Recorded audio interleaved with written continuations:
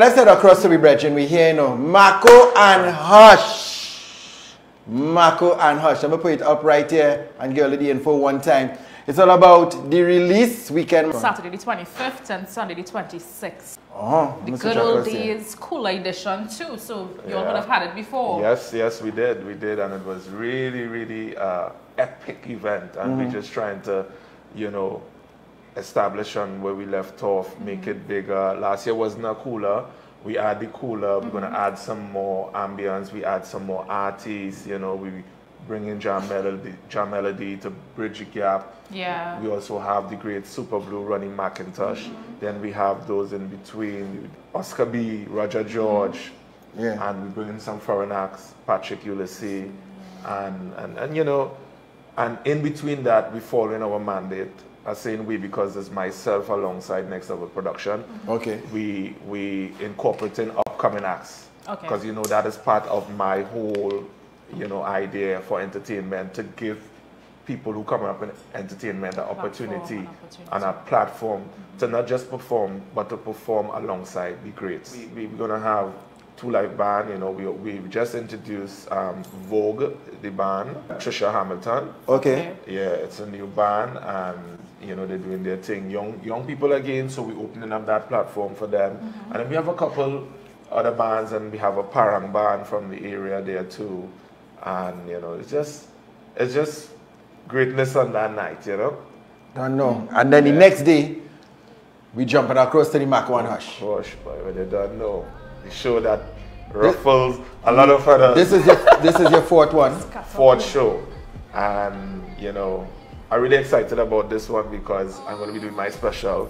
Because the other shows I never really get to do a full set, you know. I had to run off the stage, you know. I get the like, you know, come on, because as I started getting into my set, I had to stop. So this time, you know, I kind of lessened down on the cast and some of the You wanna showcase more of what NCW can do? Yes. So my special is called 40, because obviously, you know, I'm catching up to you. Wait, now you know turning 40? Yeah. So you didn't get talked about being with somebody looking about half your age until you're on the street? Nikki, you just get like, that's your father? Listen. Nah, just play with you.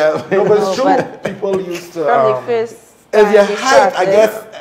Up until now, people like, nah, you're advantageous. I used to get a lot. Now I told man, boy, you're wicked boy. Yeah, you look like you've been through, you know, you had a little struggle. You have a testimony. You look like you have a testimony. What does that mean, Jadee? No, you don't look old. Yeah. You look like you have a powerful testimony. Because of its stature. I think it's, you know, it have to do a lot with my size and my height being 6'5". 40 is a blessing to reach 40, brother. Yeah. And you're not just 40 out here, you're 40, you have your wife. How much kids you have? With my wife? Oh no. What we're going on here, buddy? That sounded like trouble. How many kids you have with your wife that's Nisa next to you? have hot oil in the back there. I have 3 boys confirmed. 3 confirmed, he said. 3 boys confirmed. You know, they say mother's baby, father's maybe. What does that even mean? No, you don't have 4 boys? I think I count 4. Is it not 4? See, that's why I said 3 confirmed. I'm sure about 3. Huh? I confused. We all had wild days, you know, but nobody never came forward, thank the Lord. What's going on? This is going where I did not expect it to What happened in here, Shamika? All right, I feel when I make that first million, then I'll be like, you know, you have a son. I feel so, you know? Right. Just for the record. Yeah. So, right, MACO and HUSH, they want to see more, you want to step forward and give more of your talent. Yes, so 40 minutes, 40 is the special. And I want to, you know, take you all through a journey, you know, of NCW, you know, and, you know, what it takes to reach 40 and my experience approaching 40 and how I feel and how different it is from in my 20s and my teens. So the set is around, you know, me and life in general. And of course I will put a little social media bacchanal in the mix, a little current affairs, a little politics. Not to dig too deep into anything, but the set is well rounded. And as I rehearse, I only start rehearsal this month, I tweak until I, you know, so I'm really looking forward to it. And of course, I'm looking forward to giving an opportunity to all the other comedians on the cast, Gabriel, Bridge Mahan, Kevin Sawyer, big up Kevin, you know, he have a show on the 11th. You know, please go out and support, because we're all about supporting everyone in the industry, not just comedy. And well, I don't know where she'll be in this segment, but I don't know if you'll say where she'll be in this segment, but you have the beautiful Nisa is going to be. How could I forget? Well, I don't know. That's all right. That's woman house. Oh God, Nisa don't bust my head. Yes. And yes, you know, I had Jaron Nurse twice already. Yeah. So I wanted to, you know, one, bring somebody in the gospel, because I'm not a heavy church person, but I always believe in the Creator, and I always believe in blessing the shows and all these different things. And I think Nisa would have been a great fit. Watching her progress, you know, she have a show coming up and everything, and I just, you know, a big fan of Jadee and Nisa, and I felt like it was the perfect time for Nisa to come in and give that blessings to the show. So that's why I added Nisa to the cast, and I'm really excited. If it had booked me, I'd like, you would not be able to afford me though. You know it's my brother, but you can't afford. Take it on, eh? Yeah, that voice is something good. I don't think I could afford that voice.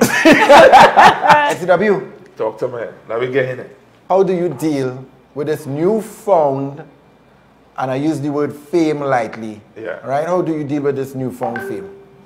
Well, Jadee, to be honest, I kind of know what I was signing up for. So for the most of it, you know, I take it in with good stride.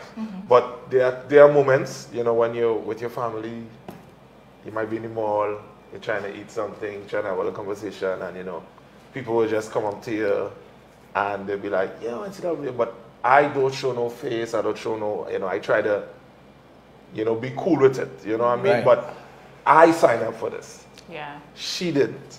We have some questions for Nikki. Nikki ain't going nowhere. You understand? So babe, you sign up for it, you cool it. So most of the time, you know, I would be normal, and she may have a little slight issue with some of the things, especially, you know, social media slander and all these different things, you know. You know, I know what I was signing up for, you know, but... You really know that when you started this career, that somewhere along the lines you would be humiliated. How is it? Humiliated. Oh God, thank you. Yes. And you were prepared. Yes, and I was prepared for me. I wasn't prepared for my wife and children being dragged in it. Right? Of course, wife and children, I mean... Right? Because I knew it would happen. I knew when it would happen, the attack. Because I was doing videos for a number of years, a couple of years, and nobody attacked me. From the time I had my first sellout show, 2 weeks before the date, the attack started. So let me ask this. You said that before you started, you knew that it would come with the territory. Yes. What prepared you for that?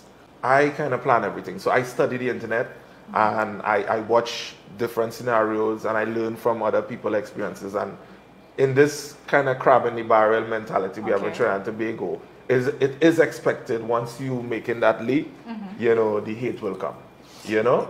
So I knew. In hindsight, is there anything that you would do differently? Well, no, I would want to sell out a show again. Good one, because that is what I did. Good one. And that is where the hate started from.